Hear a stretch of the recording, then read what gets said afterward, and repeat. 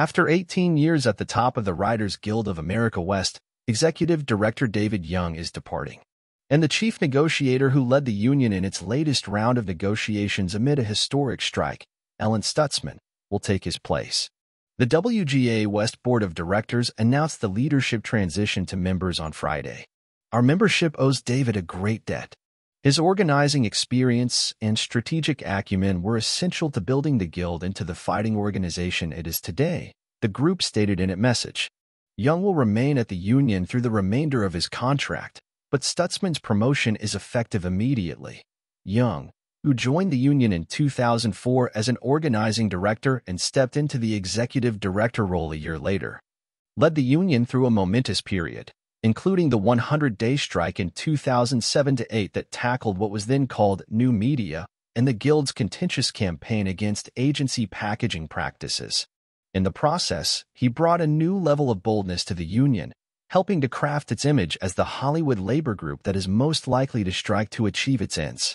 Under Young, the union carved out its first terms for streaming projects, created a paid parental leave benefit, and improved contributions to the union's benefit plans.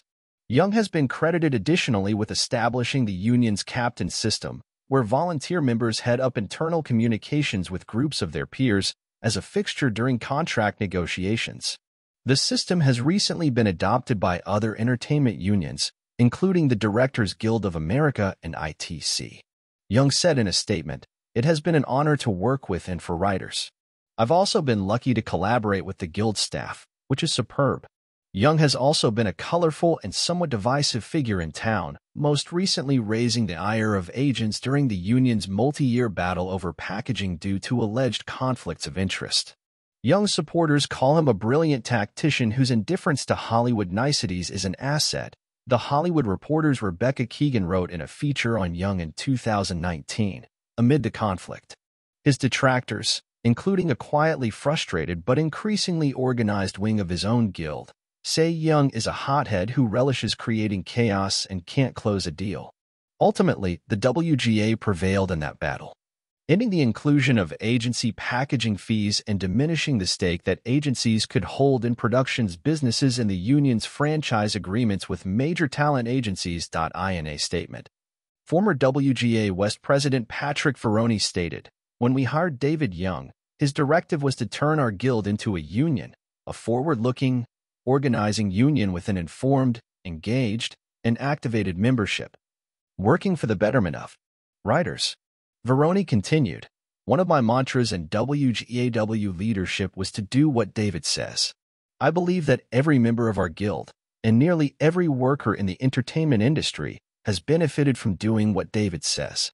Stutzman, meanwhile, joined the union in 2006 as a researcher and has risen through the ranks since, becoming Research and Public Policy Director and, later, Assistant Executive Director.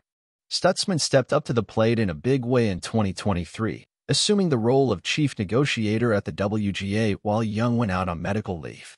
She became well-liked among the union rank and file during the subsequent negotiations and strike, which lasted 148 days but yielded a contract that many found satisfactory and forward-thinking amid tumult created by streaming platforms and the rise of artificial intelligence. At a lively union gathering at the Hollywood Palladium in late September, after the WGA struck a tentative agreement with Hollywood studios, Stutzman received the biggest applause of the night, THR reported at the time.